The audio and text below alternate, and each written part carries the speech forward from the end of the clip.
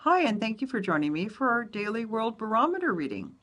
This reading is for April the 5th. I'm Margaret VanLaanMartin. I'm a psychic, a medium, and the owner of Age of Aquarius in Chico, California. Please look at my website, www.ageofaquariuschico.com. And this is turned into a Seven of Pentacles days where we have torment and worry about our money. I do believe that this is actually residual from winter time. We did not have enough money put away, and we had a very tight winter. So I'm sure that this is still having some of this is still happening to us in the springtime.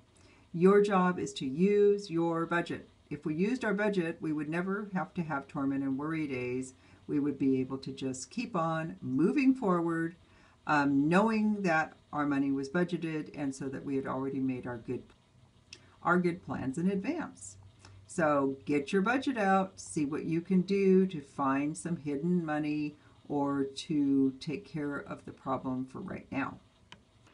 So the reality is that budgeting is actually part of our self-care package. And so taking good care of ourselves by doing sleep, sex, food, fun, and exercise, and any other kind of self-care, having a good time with friends, having a good time with our family, getting massages and facials, all of those are good self-care, and all of those would be things that you could put into your budget. Bye for now.